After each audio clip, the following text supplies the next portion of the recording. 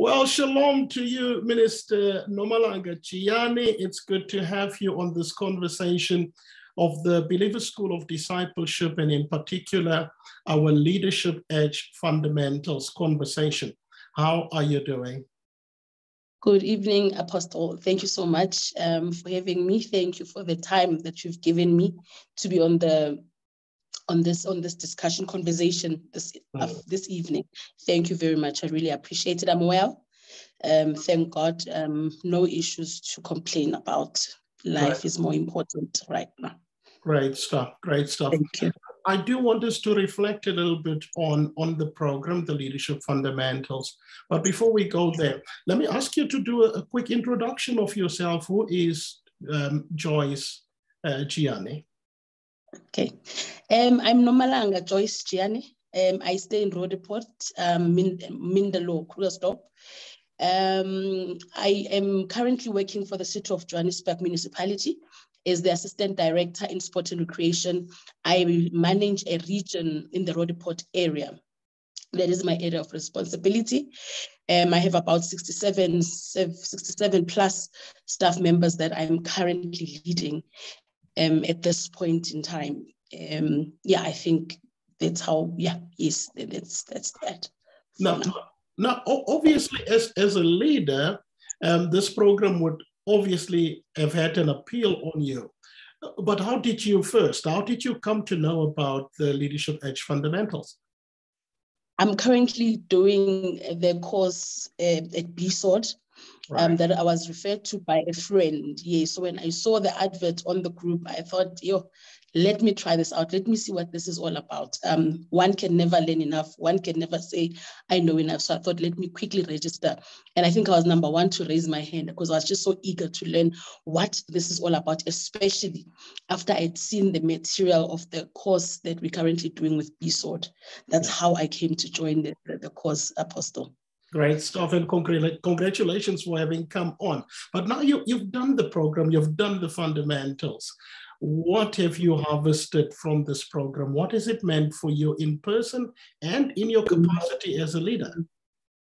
Yeah, I think, Apostle, more than anything, when you lead in the workplace and you get home and you obviously belong to a ministry, you belong to other groups as well, that you do find yourself at leadership positions at the time.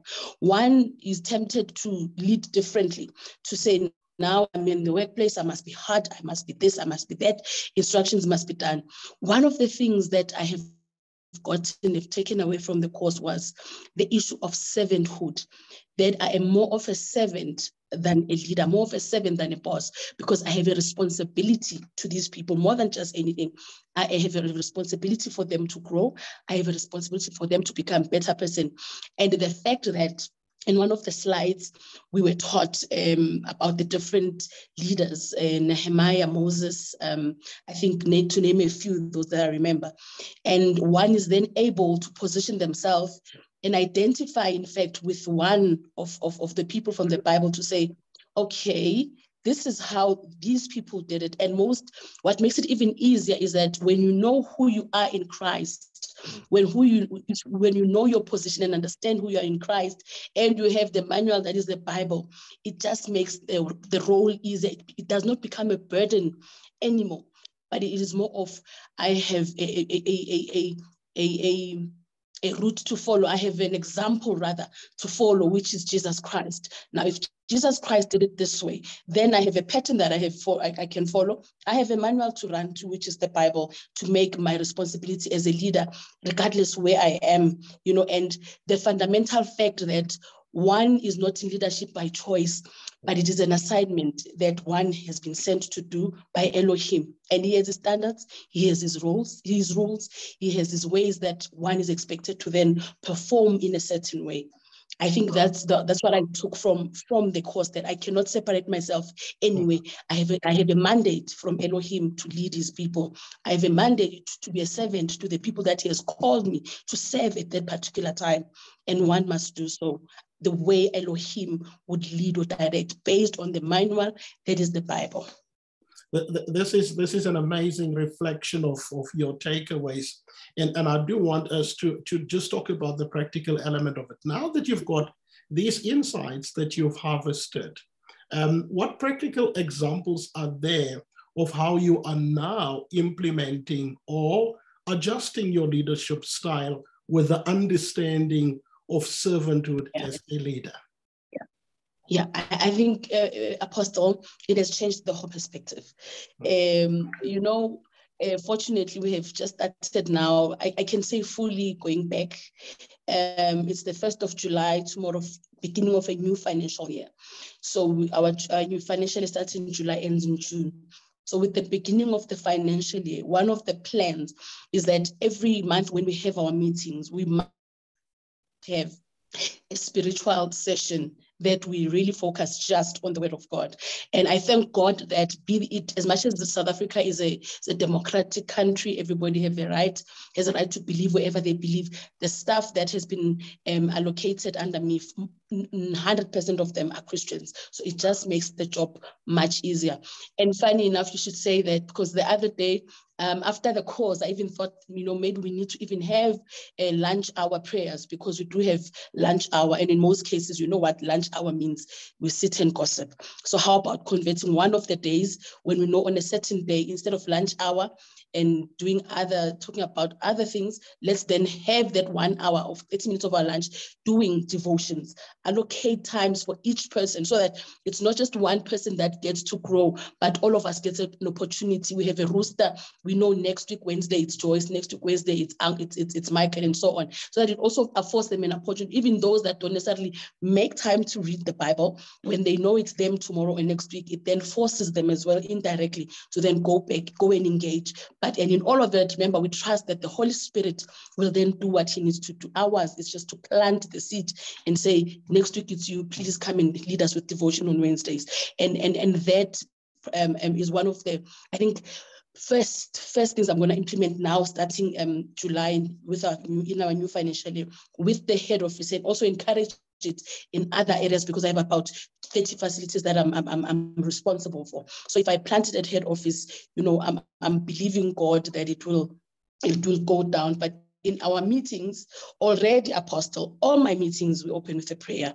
If there are issues that I know are burning in the region, I arrive early in the meeting, set the scene, and just make sure that the Holy Spirit is in charge of the place before even the first person walks in, so that by the time they walk in, they're already captured. Then before we start the meeting, we then open with a prayer. And then at the end, we take grace after the meeting. I'm fascinated by what I am hearing, because part of our target is to reach about 10,000 people in the next 3 months. We want to have this course put in the hands of 10,000 people across industries, so that that shift is brought about for leaders, but also for those who are already established in a kingdom culture of leadership, that there's a refreshing and a revival of these biblical principles in how we lead in the home base, at work, in the marketplace, in government, just across society. And I'm happy to hear that you are convicted to implement this to that extent. And maybe to the marketplace and to government. Now that you've really have been impacted by this, what is your message to them? What is your message to them? My message to them, Apostle, would be, try this out, do it. The worst that can happen is to you doing it and not being convicted. But I'm sure that the minute you get to go through the slides, you listen to the presentation, you also realize that I do not have to carry this load of 60 people that I'm carrying on my own. In fact, I have a helper that is actually willing to assist me. The better understanding of how certain things can be done, how better I can take a certain decision, where I can get the wisdom that I need to take some of these decisions. Take a try. Do this course when you get a chance to, when it's available to, when it's exposed to you, when it's advertised to you, you will just realize how much lighter being a leader is than what we've always known in the past, that it is this heavy responsibility with all these people over your shoulders. But you have an example. We have Jesus Christ. He has done it before. He has left us with a manual on how to do it. It will just make your work easier and worthwhile, especially when it's life-changing, especially when you start to see people's lives change. That will be more worth than the paycheck at the end of the month. Fantastic, fantastic. Yes, you're right. There is a blueprint, there's a model, there's a kingdom culture, there's a constitution with all the principles that can cause every leader to succeed, regardless in which sphere of life are they leading. Thank you so much for your time. And I must make this announcement that we are about to launch level 2 of what you've experienced. And it's promising to be mind-boggling. And I invite you and everybody else to come on board, partake of level 2. It's going to be life-transforming. Thank you for the difference that you are making in society. I pray that the Lord will continue to use you even in greater scale. And for your time and for your influence, thank you so much. Thank you for having me, Apostle. We thank God for your life. We thank God for your calling. We thank God for your purpose, because we are learning a lot. We thank God for you as well. Thank you so much for having me, Apostle. I'm honored to be part of the program. Yeah. We praise the Lord. Shalom. Shalom.